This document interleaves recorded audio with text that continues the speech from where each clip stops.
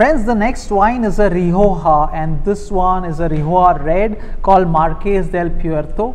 Rioja as a region in this part of the world is not so known, and it provides great value for the wines that they offer as opposed to really popular regions. This one is a red made from Tempranillo, and this one is a Crianza, which indicates aging. This is aged up to 12 months in different oaks, and you can tell the first smell is that of walking into a barrel room, coupled with a lot of mixed berries and tertiary notes. It's a 2016 vintage. You can see that tobacco shining through.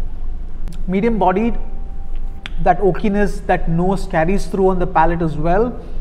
The tannins are there in numbers but pretty structured. That's Marques del Puerto Rioja 2016 vintage, and this comes at 28.95 rupees. Cheers.